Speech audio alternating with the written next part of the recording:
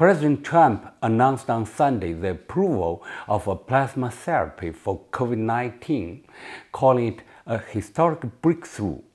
However, many medical experts believe that there is not enough clinical data to support the effectiveness of plasma therapy, and that the evidence is not strong enough.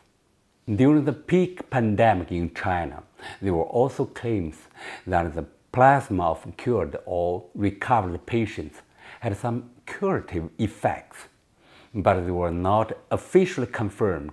Rather, they were based in empirical observations and exploratory research.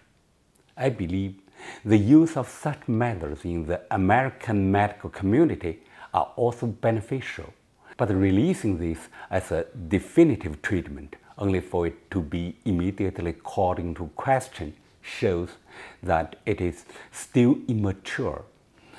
Its release was rushed and was not subject to enough scientific scrutiny.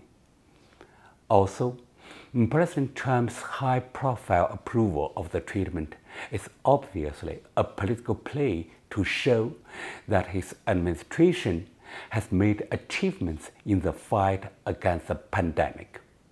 Political infighting in the US has spilled over into the medical field, which really comes as a shock to me.